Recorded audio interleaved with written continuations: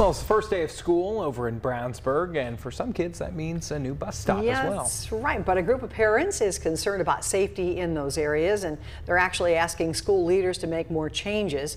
CBS 4's Scarlett O'Hara has more on why parents are so worried.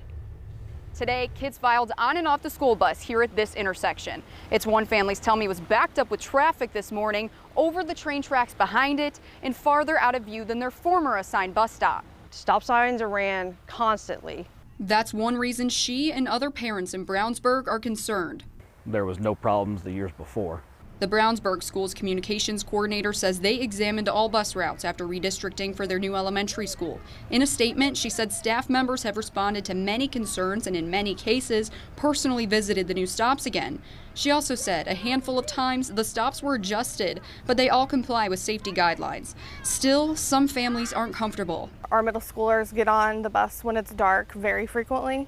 So that's a concern. At another new stop along Odell Street, you'll find Wes Hash, who says he spent $150 out of his own pocket on equipment, encouraging drivers to slow down. We've already had one car go around the school bus this morning while it was stopped.